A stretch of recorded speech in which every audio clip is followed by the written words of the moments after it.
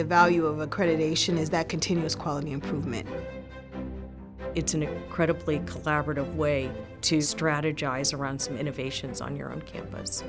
I think accreditation works best when that focus is not just on accountability, but also how do we use this for an opportunity for critical self-reflection. We're planting seeds for the future, and I think it's incredibly important that we take the time to try to do it better. The decisions, the rules, and the different things that are being made ultimately is for the success of the institutions, therefore success of our students. And as we talk about accreditation, that has to be at the forefront of the work that we do. Students come into the classroom with very different pre-college experiences. And so you've got to learn to meet them where they are.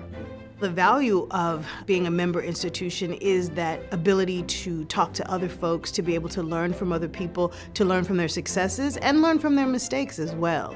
We all have our struggles and we all have our strengths, and to talk with other people about that lends credibility to what you're doing, because you say, oh, we're not the only one.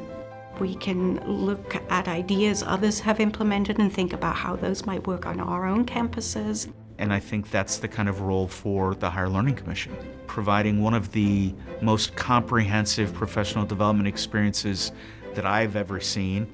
High quality, affordable professional development activities happen in the Assessment of Student Learning Academy, the Student Success Academy, the Program Assessment Workshops, the Assessing General Education Workshops, the Leadership Workshops.